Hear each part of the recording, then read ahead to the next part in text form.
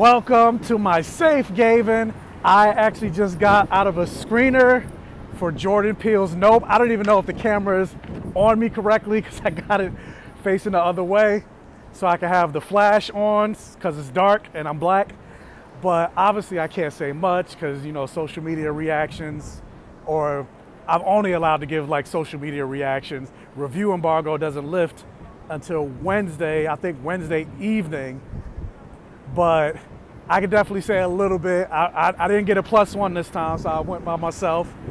And like, this movie was definitely like, cause you didn't really know much about the movie going in. And even after you, like while I'm sitting in the theater, I'm still like, I don't know what is happening. And that's what keeps this movie super interesting, because it is definitely a mystery. The way the camera, the cinematography for this movie, the score, like this movie was definitely creepy as hell.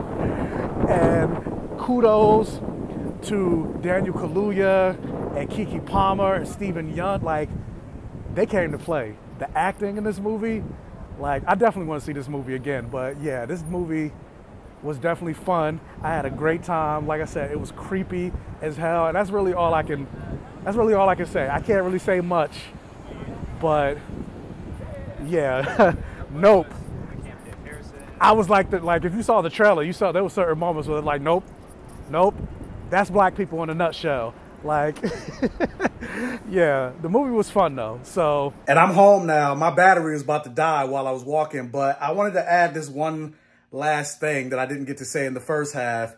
Like, overall, I did enjoy the movie, but at the same time, I do feel like there were a lot of plot elements and things that were introduced that weren't like followed through or concluded. So ultimately, I did leave the movie kind of going like, what was the point of this? Why'd they introduce that? What was that? Who was that? Like, so I'm seeing the movie again tomorrow night, Tuesday night, July 19th. But like, I did leave the movie pretty confused. Maybe I won't be as confused the second go round, but despite my confusion, I still liked the movie overall. So yeah, I still had a good time.